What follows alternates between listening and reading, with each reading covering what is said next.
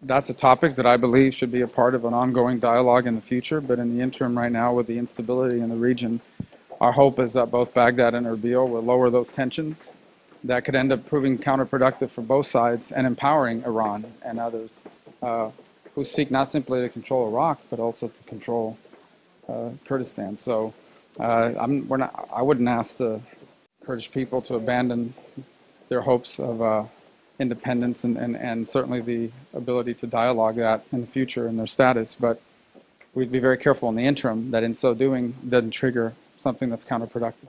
I think there are a lot of elements in the region that would like to see continuing instability in the region for a lot of different reasons. That's not our hope. Our hope is stability, and our hope is that the people of Kurdistan will be able to have the freedom and the opportunity to pursue their aspirations.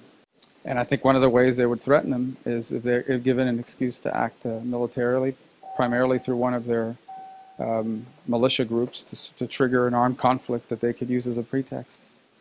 I do, and I think we should. But I think the most important thing we can do in the short term to help is to prevent a destabilizing conflict.